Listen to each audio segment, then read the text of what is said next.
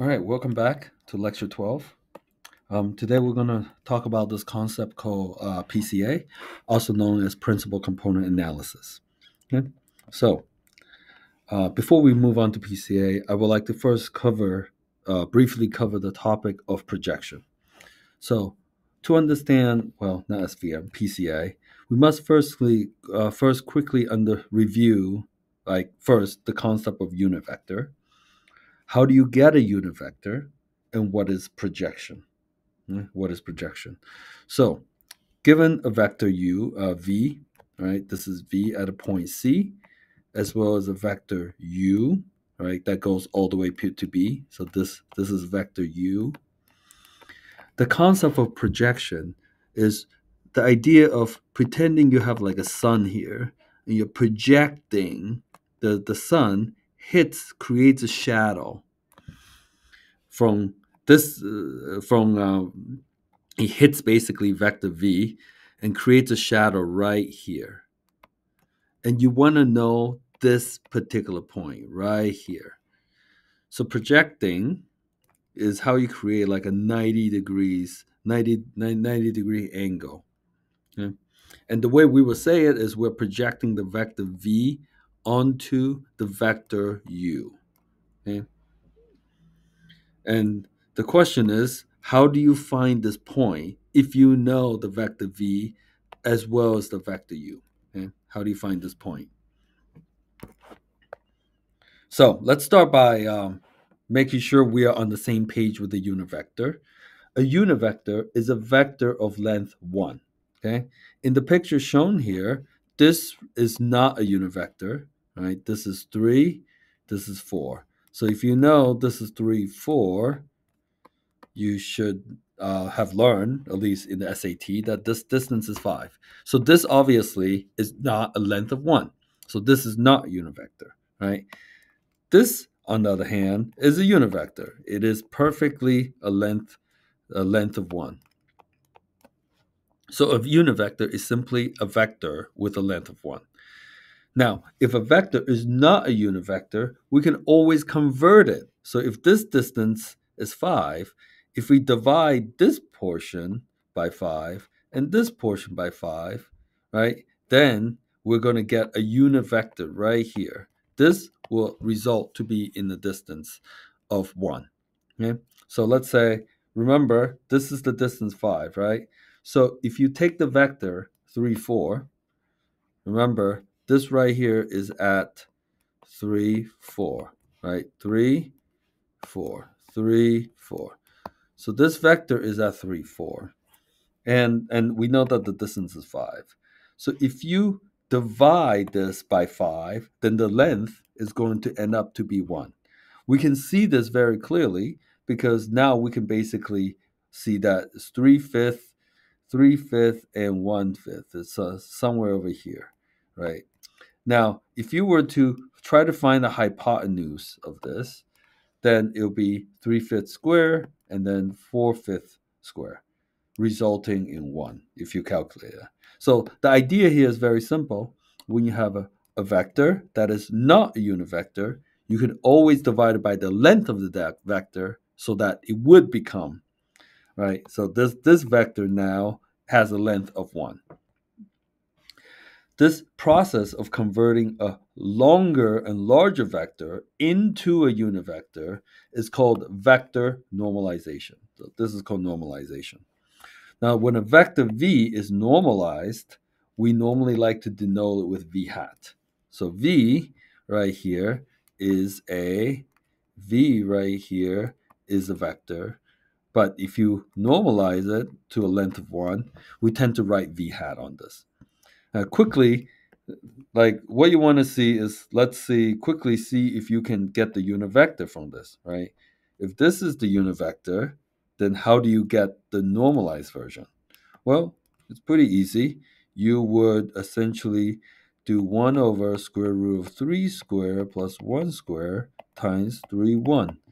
That's how it gives us 3 divided by square root of 10, 1 divided by square root of 10. Right, so this gives us the unit vector. All right. Now that you understand unit vector, then we can now understand the concept of projection, which when you project v onto u, our goal is to essentially find this point. Okay? So that's the concept of projection. And the idea is you want to find so u, right? If you know the distance from 0 to u, then that will be this distance right here. We're going to call this distance alpha. Okay, so the distance, did I call alpha? I should call this alpha. So the idea is actually really, really simple. If you have a vector, u, right, and let's say we can find the unit vector of u. So the unit vector of u is here, u hat. Well, this point, it's simply u hat times some alpha value. So if this is 1, right? If this is 5, so 1 times 5 would reach this point. So basically, if you have one unit vector, you can always make it longer until you reach this. And the way you make it longer is by multiplying by some number, right? 2 would double it, 3. And it turns out that you know how to find the unit vector, and to find the alpha, all you have to do is take the v vector and dot the u vector. So v dot u hat. So if you just take the dot product of v and u hat, then this gives you alpha. Okay, so you can see here, if you simply dot v dot u hat, you just dot them together, right? After you dot them together, it gives you, alpha value. And the alpha value over here, so let's take a quick look. So over here we have what? U is 4, 2, right? 4, 2. So that's u. And first thing we want to do is to normalize u. To normalize u, you just divide by the length. So what is the length? 4 square plus 2 square. So it's 1 over square root of 20, right? That's where I got this from. So now I have u hat. Once I have u hat, to find alpha, you dot u hat with v. Okay? So this is u hat over here and here, and you dot it with v. Once you do this, then the alpha value is 3.13. If you know the alpha value, you just multiply 3.13, right? Now that we have u, right? It's saying that if you multiply u by 3.13, you're going to reach this point. So let's see what happens. We take u hat multiplied by 3.13, which give us 2.8 and 1.4. Okay, so does it make sense? 2.8, 1.4. See? So now we essentially have the coordinate of D. We know exactly the location where that's supposed to be. Okay? So let's do a quick practice. Why don't you try pausing the video? You want to project, this is U and this is V. You want to project U onto V and see if you can find a point D. Okay? So you can use NumPy to do this. Pause the video, try to do it, and we're going to move on. Now, to understand the concept of PCA, we must first understand several other things. One is called data centering, which requires us to use the centering matrix. Now, we've gone through variance and covariance before, but we'll do a quick review. Okay? Once you understand that, then we'll cover the covariance matrix. Okay? So, the first way to center a matrix, right?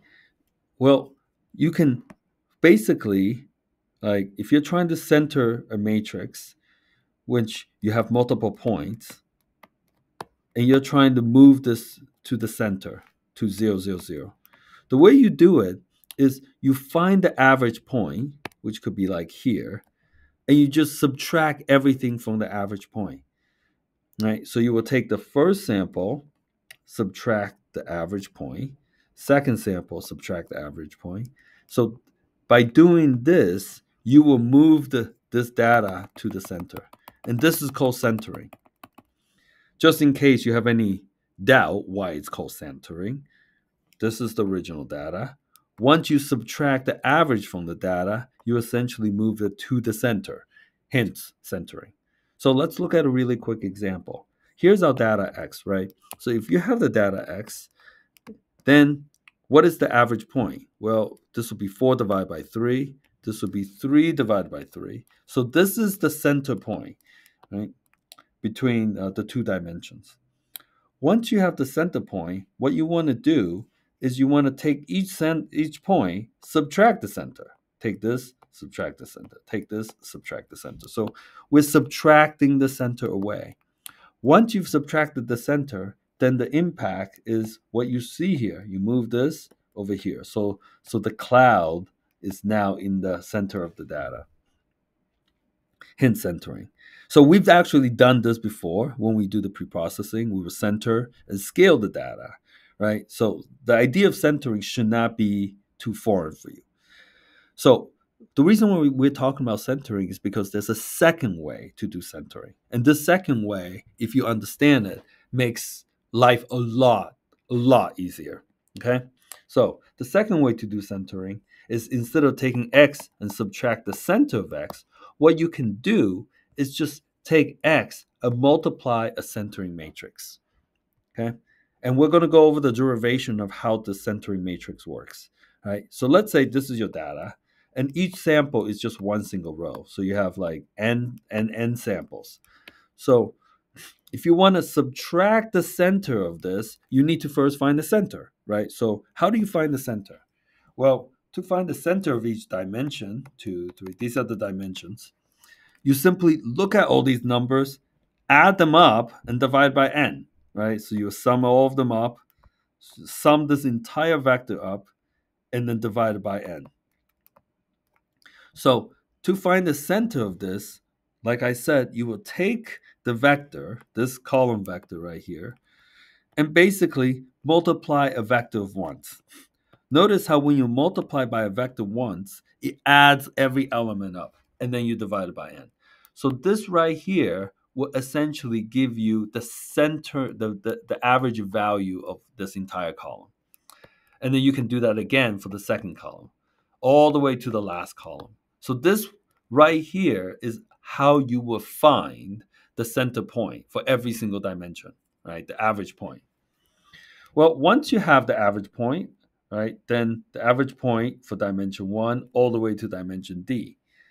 So, well, notice how they're all multiplying by 1 over n. Well, this is just a constant, so we can pull 1 over n outside, right? If we pull 1 over n outside, we can also pull this vector outside because everything is 1 over n. So you can pull all of these outside, and the residual is this matrix. And guess what? This is our original matrix X, right? This is the same matrix. Therefore, you can find the center. You can find the center of each dimension simply by taking the x times the vector of ones, which we denote the vector of ones with this notation, divided by n. And you take the center, multiply by vector of ones, divide, and this will give you a centering. This will give you the center of each dimension, right? So this will be like a vector that looks like this, where this will be the center of the first dimension, right? Vector that looks center of the first dimension, right? The center of the second dimension, so on and so forth. Okay. Okay, so well, now that we know how to find the center, remember to find the center, what we want to do is we want to make multiple copies of the center, because for every single sample, we're going to subtract the center away. Right? So take this sample, we subtract the center away. And this one, we subtract the center away. So the next question is, now that we have all the centers of every single dimension, how do we make a copy? Well, the way you can make a copy, like let's say you have a bunch of numbers, 1, 2, 3. And you want to make a copy of this, like lots of rows, so that it looks like 1, 2, 3, 1, 2, 3. So how do you go from a a horizontal vector to make a copy? Well, all you have to do is multiply vector of once, right? If it's vector of 2, then it's going to make 2 copies. So notice how when you take the outer product, it becomes 1, 2, 3, 1, 2, 3. So you just made 2 copies of this, right? So for us, we need to make n copies because there are n samples. For every single sample, we need to subtract the average point away. So if we need to subtract the average point away for every single sample, then we just need to multiply our center point by a vector of ones size of n, right? Because if it's size 2, it makes 2 copies. If they're size n, it makes n copies. So since this right here has n samples, you need to make n copies, right? So you can subtract the center away from n number of points. So now you can see that, remember, this is the center which we calculated right here. So we can now plug this equation over here, right? Now, if I plug that equation, this is just a 1, right? So this goes here, and this equation goes right here. So that they're the same thing. So this was the centering point. We calculated the center previously. So this matrix that after centering is essentially x minus copies, many copies of the many copies of the center. Now, this right here is a vector of ones, like this, and times 1 over n, and then you have a vector of ones. And then you have the x matrix, right? So this is a constant. We can move this to the right. So now we end up with 1, 1, 1, 1, 1, 1, 1, 1, 1 over n, x.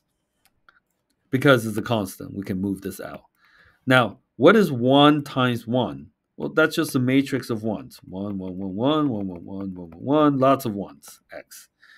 We're going to denote this matrix as 1, 1, 1, 1, transpose. So, 1, 1 transpose, like this. This implies that now we copy this over here so that we have 1 of n, which we moved out, 1, 1 transpose, which is this, times x. Well, this right here is x, this right here is x. This means we can pull them out as well. After we pull them out, notice how we just have one x. X times identity is x, and this multiplied by this will result in this. So from here, we can now pull out x, and therefore, what this is saying is that this is our original x matrix. And if we multiply the x matrix by some matrix here, this is a matrix, it will give us the centering. It's equivalent to subtracting the average point away from every single point. And therefore, the definition of the centering matrix is an identity matrix, subtract 1 over n, a matrix of ones, right? Matrix of ones. So that's a second way of how you can centering the data. Okay, that's a second way. And like it's kind of initially you see a lot of math, so it's hard to believe. But let's say we have this data, which I showed you previously. You can calculate the center, make copies of it, and subtract it away. So this is the result. If you had used the initial strategy 1. Now, I want you to identify the centering matrix, calculate out the center matrix, and then multiply Cx. Because once you multiply this out, this should be equivalent to this, meaning that you can calculate, you can remove the center either by physically removing the center, or you can multiply x by the centering matrix, right? And this approach drastically simplifies calculation later on. So I want you to pause the video and see if you are able to essentially convince yourself that when you calculate C multiply by X, you're going to get the same result back. Okay? Pause the video. I'm going to move on. All right, so the interesting thing about the centering matrix is that the centering matrix is symmetric. So if you take the transpose of it, it's equivalent to itself. Another thing is the centering matrix multiplied by itself is just the centering matrix. And this makes a lot of sense. This is because if you have the data, right? If you multiply the data by centering matrix, your data is going to be here, right? It's going to be in the center. But if you move this, multiply it again by the centering matrix, then it's going to stay here. Therefore, if you have x, you center it, right? Then it's going to be here. But if you center it again, it's still going to stay here, implying that centering twice or 3 times or 4 times, it's equivalent to centering just once. Okay, so centering just once. And you should try these two properties together, right? So here is the center matrix. Pause the video, see for yourself that the centering is equal to its transpose, and calculate yourself that the centering multiply by another centering matrix is just equal to the original centering matrix. Okay? Pause the video, give this a try. All right, so hopefully you are now have a better appreciation of how the centering matrix work. Next, we need to go over some matrix multiplication on the concept of vectors of vectors. So we now know what a vector is, like, right? You have basically a bunch of numbers enclosed within a bracket.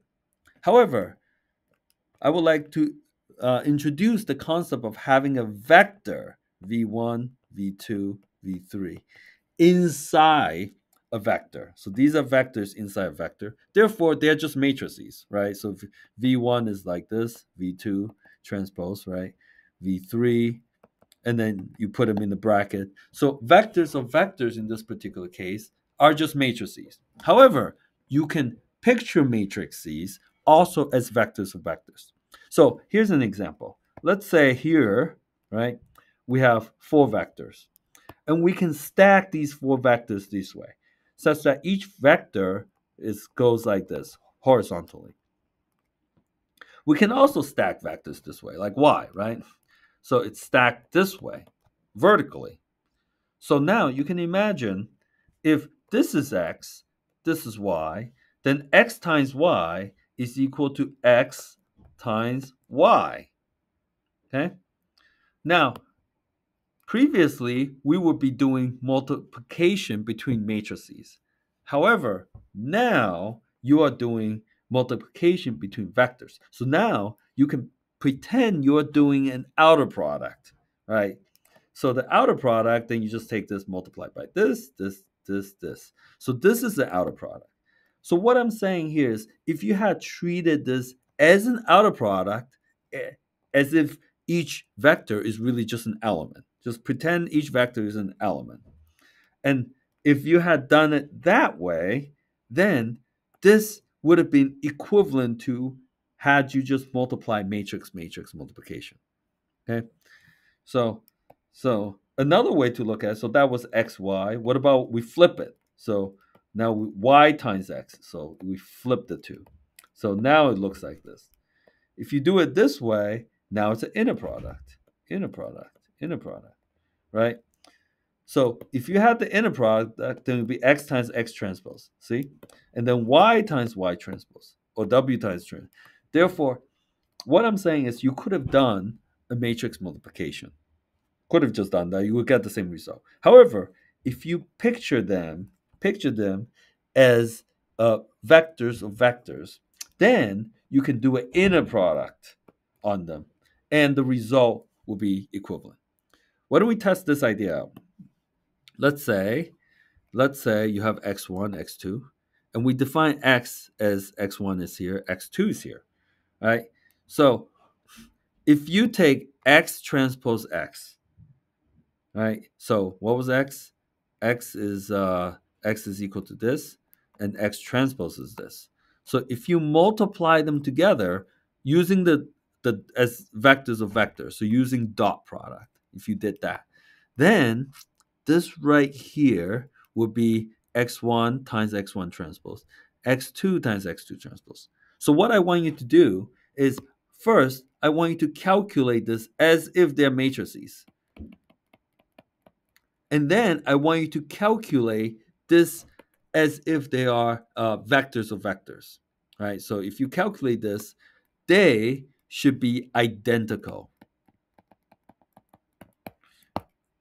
However, they're different because you're looking at one as a matrix multiplication, while the other one is a vector multiplication, right? So you can treat and vector multiplications are easier to think of than matrix.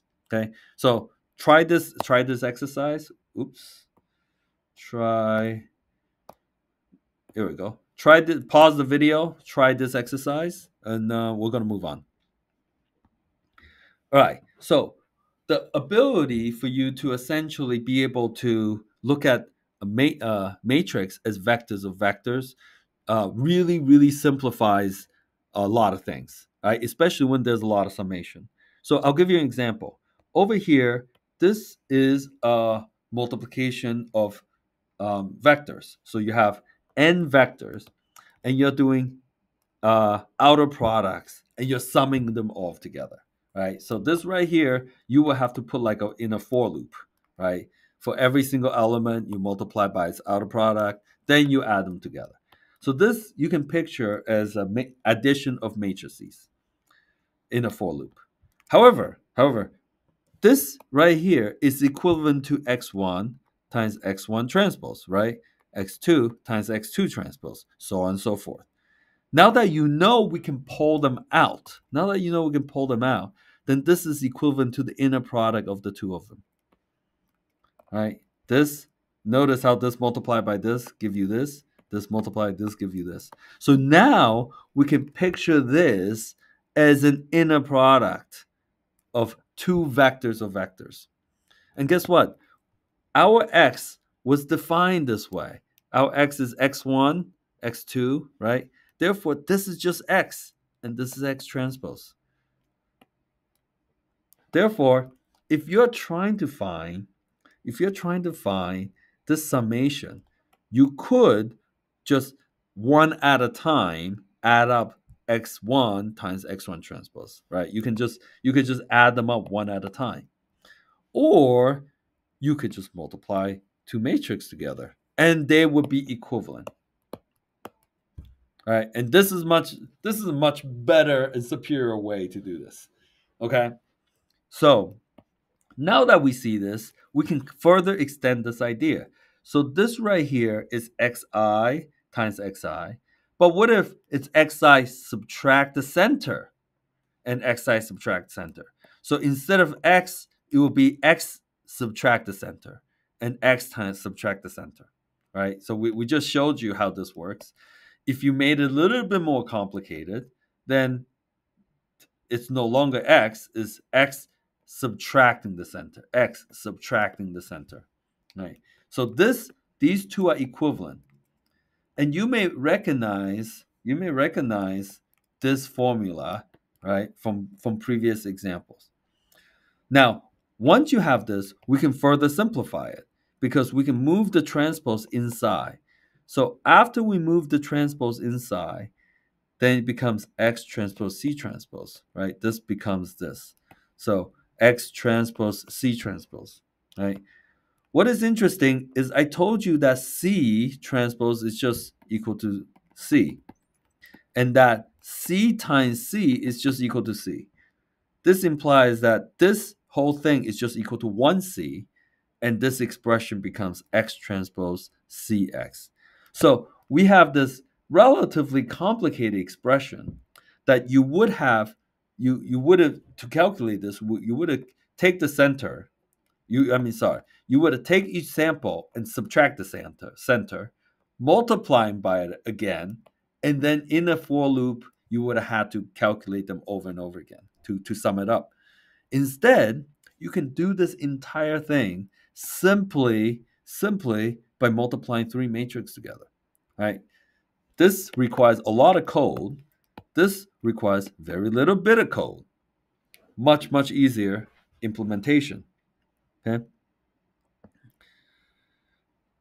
All right. So let's further extend this idea. So this right here like I just told you, x minus this is equivalent to this expression. If we follow this logic, if we follow the same logic, then over here is x minus x bar, x minus x bar. But what if we have x minus x bar times y minus x bar? What if we have that?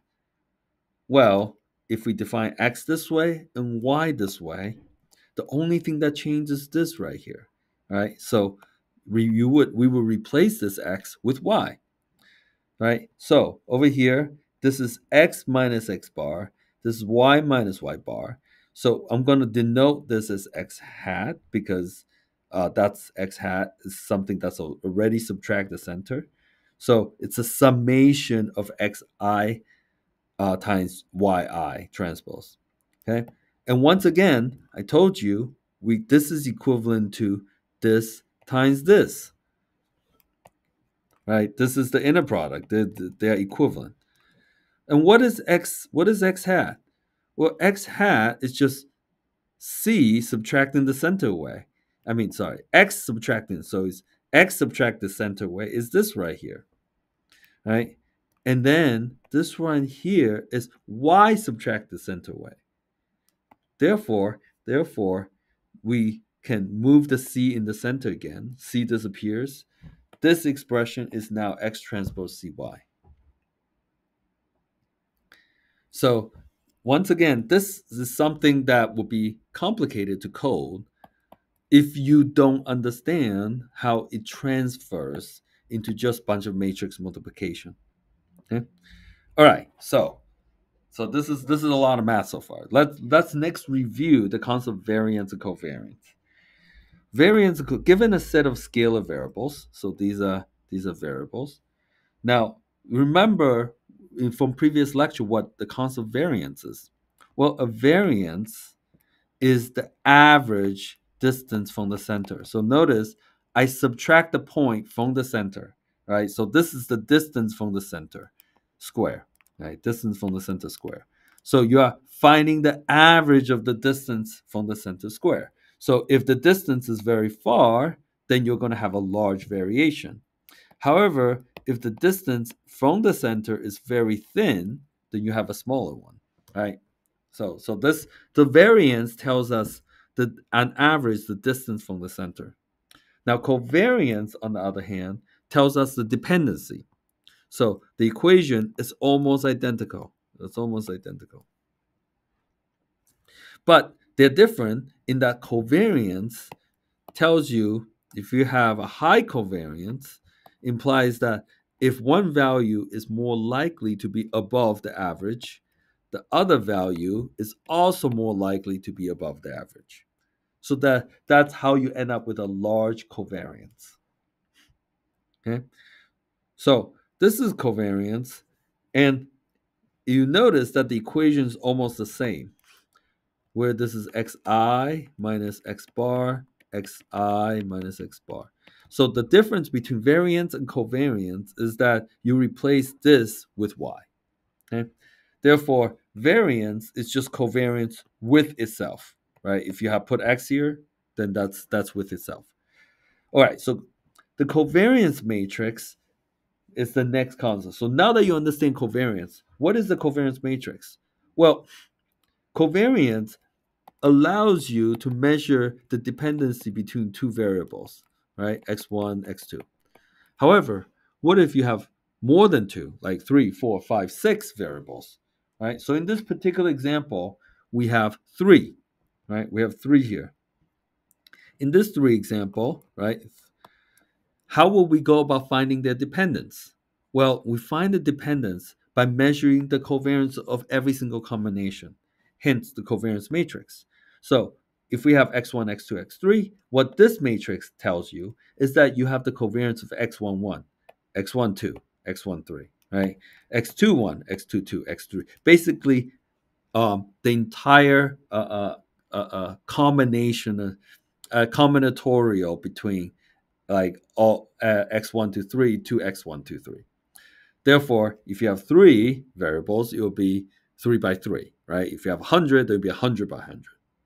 And you know previously that covariance of x1 x1 is just the variance itself.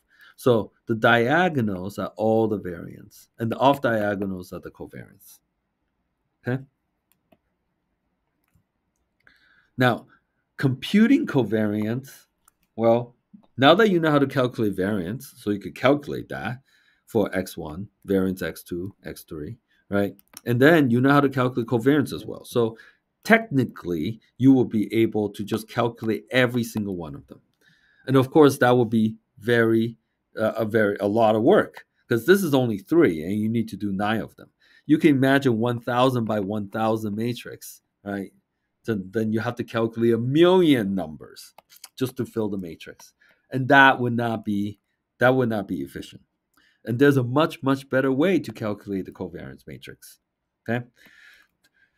Now, this is to calculate the covariance matrix, right? Notice, let's say you have two data that's already centered. So each sample are centered already. Now, remember previously, they are equivalent to vectors of vectors. So this 1 over n carries over, so they're the same. And this right here is equivalent to vector times vector. And this is the outer product. When you calculate outer product, what happened is you multiply this, and you end up with this outer product. Okay? So this actually turns into inner product. Once you have this expression, what is this? Well, this is the average. No, this is x1, right? Subtract the center way for every single value. So summed up. So it's summing up all the values, subtracting from variable 1. So for variable 1, notice this is simply the equation of variance of x1, which is right here. And notice this one is x1, x2. So this is calculating the covariance of x1, x2, right? And so on and so forth. This is calculating the covariance of 2 and 1, right? 2 and 1. So when you multiply two center matrix together, it automatically calculates this entire matrix, right? You don't want to calculate these one at a time, which would be a lot of calculation. Instead, just by multiplying two matrices together, you get the entire matrix. Okay, this is why your ability to model matrix as vectors of vectors could really make your life easier. All right, and as we previously saw, what is this? Well, this right here, 1 over n, this is just C x transpose Cx, right? This is the center. So this creates a center. So this right here then is 1 over n, x C transpose C, x, C combines together. Therefore, we can calculate the covariance matrix using this. So this right here is the covariance matrix. Much easier to calculate than if you had calculate the variance of every dimension, covariance of every combination, right? This is much easier to calculate. Okay, well, now we've done a lot. Now we're ready to move on to the concept of PCA, right? If you want to understand PCA, right, often like certain dimension of the data are just noise and you don't really need them. The idea of PCA is to reduce the dimension of the data by removing less important dimension of the data. Okay? When the dimension is reduced, then we have less data to deal with, less memory to store on the computer. Our algorithms will be faster because we're using less data, and the noise of the data will be removed. So there's a lot of pros why you want to remove the useless dimensions within your data. So example would be, here's your PCA. You start with 4 dimensions or any other number, like 100 dimensions, and you end up with like 2 dimensions. For example, you could end up with 3 or 1. We'll show the easiest example today on just 1 dimension. Right? So the idea of PCA is pretty simple. If you want to reduce the dimension of the data, what you could do is you can project the data into a line. So if you project onto a line, then the data simply live in 1 dimension now. It no longer lives in 2 dimensions. and you just need to keep this one dimension, and one with this just one dimension, that's how you lower the dimension. Okay? So the idea of PCA is that when you pick a dimension, a vector to project down to, you want to find a vector such that after the projection, the data looks very similar to the original. You want to preserve the original shape, right? It makes sense. You want to remove the dimension such that the data looks the same, implying that you haven't really removed, like, implying that you really preserve the data as much as possible, right? Imagine had you picked this vector to project down to, then you're going to end up like this, right? After you do all the projection. Now, this obviously does not look like the original data, right? This does a pretty good job of preserving the original nature and shape of the data. So the idea of PCA is essentially for you to find a vector such that after you do the projection, the shape look roughly the same. Okay? So that is the insight. And the key observation is that after the projection, right? If if you the projections dimension is really the variance is very large. Right? Notice this variance is large, but this particular case, the variance is small. Based on this insight, right, we can conclude that if you project after you do the projection, the variance along this dimension, if it's very, very large, that does a good job of preserving it. And if it's very small, it does a poor job of conserving the shape, right? So remember, variance in high dimension, when we have multiple dimensions, is the covariance matrix. Is the covariance matrix. Okay. So therefore, if you were to take the data, right? Sorry, if you take the data and if you were to project onto some vector, right? Remember the projection, right? You project onto a vector. If you were to project the data onto some vector and then you find the covariance of that or the variance after that, right? If you can find a vector that maximizes the variance, if you can find a vector that maximizes the variance, then you essentially would have found the correct vector. So that's the point of PCA, is that you're trying to find a vector such that after the projection, right, and it lives on this line, that the variance is maximized. Okay. Now, well, if you have that's if you have one dimension. You have multiple dimensions, then it will be the covariance matrix. And we just figure out what the covariance matrix is. It's this equation. This is the covariance matrix. And for every single sample, right? So over here you have x1, x2, x3, so on and so forth. And this is the vector you want. Now remember, you can get the distance alpha. You can get the distance alpha if you project x1 transpose v, right? That gives you alpha. So it tells you exactly how far the distance is for every single point, right? It tells you how far every point is. So if you just times v by x1, x2, x3, this will give you the alpha 1, alpha 2, alpha 3. Essentially, how far you go, the location of each one, right? And by therefore, if you project the data, so this is after you project the data, and then you calculate the variance. So you're trying to find a vector such that after projection, the variance and the covariance matrix, right, in totality, is maximized. Then you would have preserved the original shape really, really well. So that's the idea of PCA. Okay. Now this right here, finding like this requires us to use a unit vector, right? Remember that when you do a projection, you have to use a unit vector. Finding a unit vector is quite difficult. So in general, we relax this, so we find just a v. However, we add a constraint.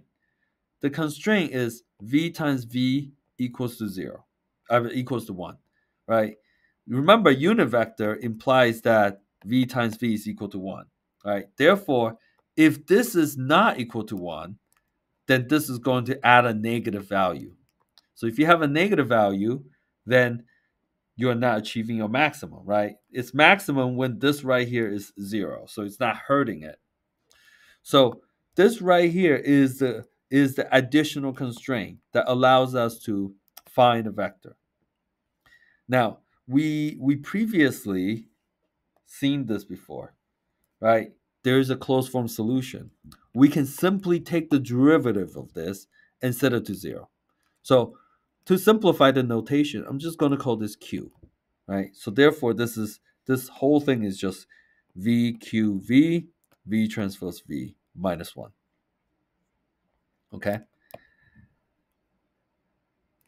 So once again, the reason why we added this is because if if we want this to be zero, if it's not zero, it will give us a negative value.